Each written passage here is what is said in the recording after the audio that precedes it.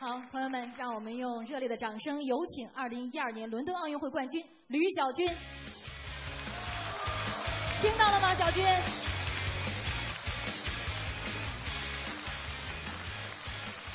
好精神啊！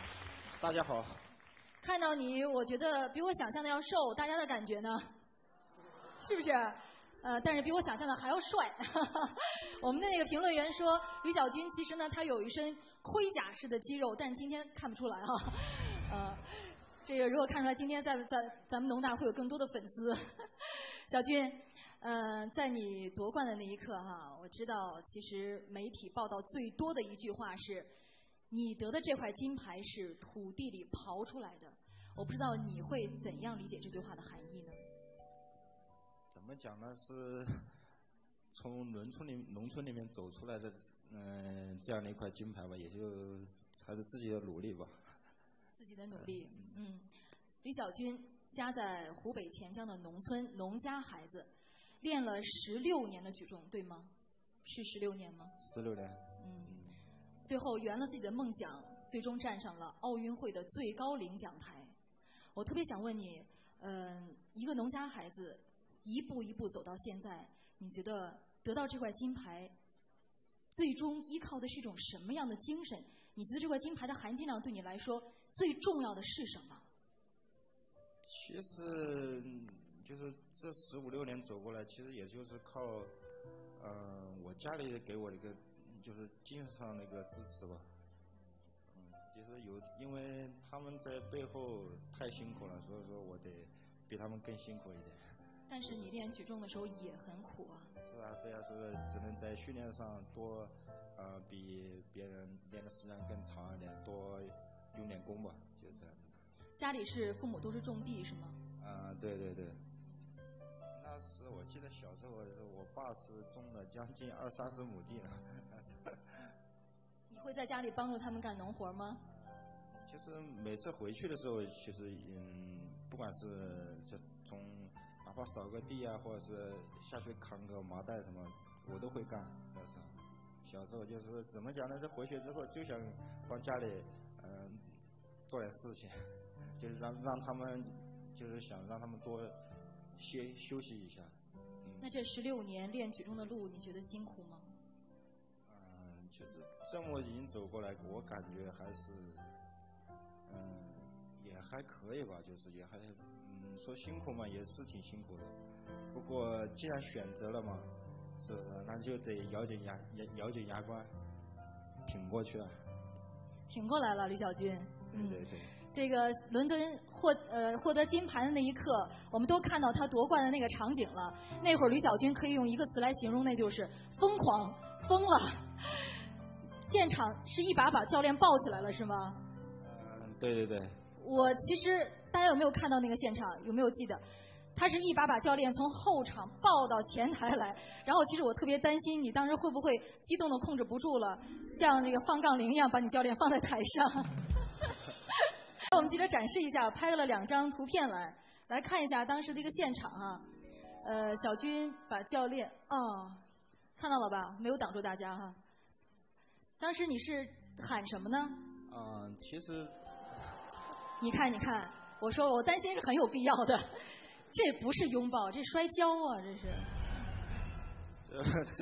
这确实是一个拥抱，因为这个拥抱太给力了。不是，当时是从台下面把他抱上来的嘛。你不用离我这么远，反正不会发生那一幕的。来，中间请。可以看出你跟教练的感情特别的深，对吗？对对对，我从08年底跟着我的于杰于指导。于教练哈，于杰教练，我们都叫他于杰教头。对。08年底跟着他的时候，就是也是将近，他是一个就是怎么样说，就是性格就是跟我们差不多，就是能讲的、能沟通得了的，知道吗？就是心情非常开朗的一个人，就是。他很看重你吗？他是一个。给我们透露一下。他特别看重你吗？怎么讲呢？刚开始的时候特别会好好的培养你、栽培你。也不是，就是怎么说呢？也是举重嘛，我们那个圈里面的，也是每次有个全国比赛都比较了解，就是哪个队员怎么样。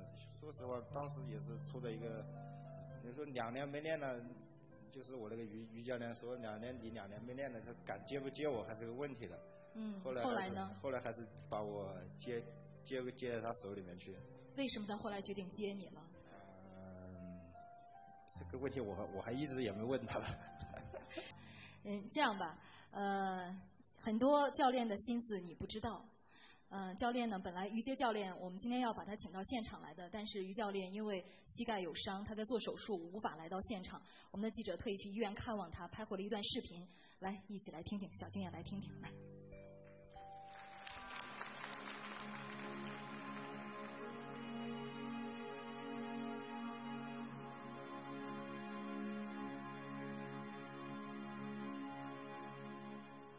我希望小军呢，能以这次奥运会这个冠军为契机，以后呢，在体育这个领域里更好。他的目标还是要到16年再去拿一个奥运冠军，这种契机，努力的去拼搏。在其他领域里呢，还是以这种体育的精神、拼搏精神去努力的去要求自己。听到了吗，小军？藏在教练心里有个很大很大的梦想是寄在你身上的，他希望你再去拿一个冠军。对，我也是，现在也是在为16年在做准备。加油，加油！谢谢。我们把掌声送给小军，让他继续实现下一个梦想。也把我们的祝福带给于教练哈，祝他早日康复。好，感谢。小军来这边请啊。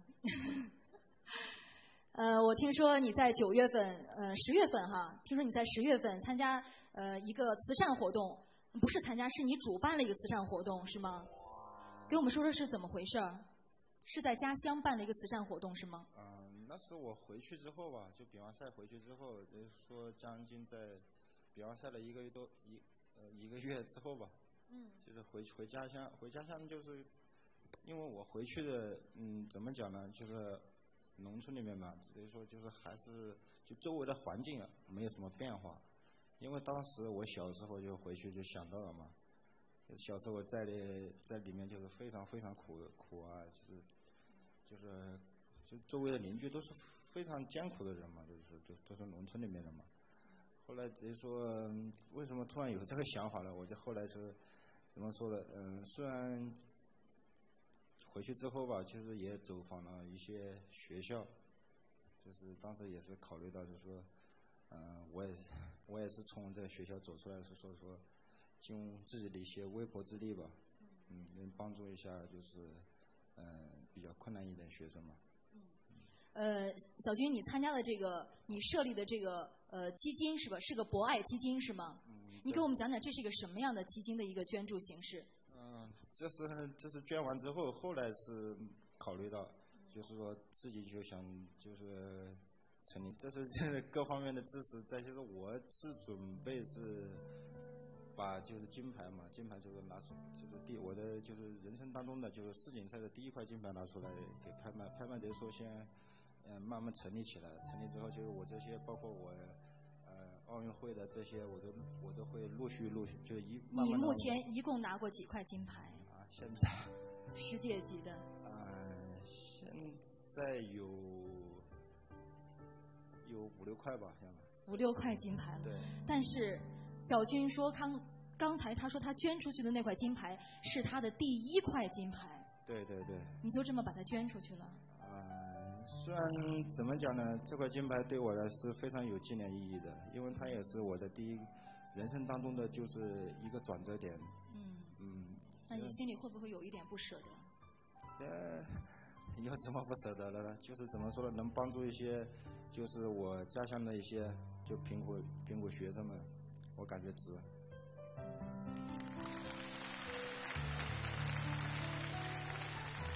小军平时训练是不是很少回家？大概多长时间能见父母1次呢？怎么说呢？反正练举重，我出来之后吧，练举重呢，就是我是2000年出来之后吧，将近有12、13年了吧，就是没回家过年了。12、13年都没有回家过年。对，就是没跟家里人在一起过春节啊、30啊，就是。我估计平时父母看到你都是比赛的现场，在电视上看到，是吗？都是一般都是在电视上看的比较多一点，他们。但是今天我们这个现场不一样，小军，你往左看，看看谁来了。好吧，你上台吧。来，阿姨。谢谢大家啊。来，阿姨中间请来。欢迎您，介绍一下，这是小军的妈妈王爱萍。我特别想问一下吕妈妈，平时见不到儿子，其实肯定是特别想他，但是看到他练习这么辛苦，你最想对小军说什么？最想，反正平时都蛮想他吧，想的时候又不敢跟他打电话，又怕影响他的训练，所以说我们都打电话打的也蛮少。连打电话都很少打，怕影响他。怕影响他的训练。小军平时小的时候他就特别有力气吗？你有没有发现他这个特别的天赋？小军小时候，那个时候我们家庭很贫困，我们种地种的蛮多，那个黄豆，他那一收入呢都是4、5千斤的，4、5千斤呢，我就说呢，搞那个袋子装可能装170、80斤。哦，一个袋子170、80斤。170、80斤，我就说跟他的爸娘抬上去，他说不用抬，他说拿我来抱上去吧。就像抱教练那样抱上去了。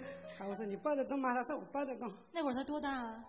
那个时候还是在武汉训练。哦，在那会儿还没有来到这个北京，来到国家队训练。初1、初2的时候吧。哦，那会儿一个人就抱170、80斤的粮食袋子，一下子就扛上去了。不过现在对于小军来说根本就不在话下了，他的奥运会最后一个抓举的成绩，最后一个杠铃是204公斤，我没说错吧？对。204公斤。阿姨，刚才小军说他小的时候帮你干农活，他会干农活吗？他会干。会干啊？他会干什么呀？会挖土、开拖拉机。哦，这还都有技术含量的农活。还帮去田里割小麦，都棉花都摘过。那是妈妈的好帮手。什么都干。他是不是跟您最亲啊？家里应该是跟妈妈最亲啊。我爸最亲。跟你爸最亲，你太不给妈妈面子了，你看看。就喜欢他的爸。那为什么呀？我要问问原因了。为什么他小时候蛮调皮？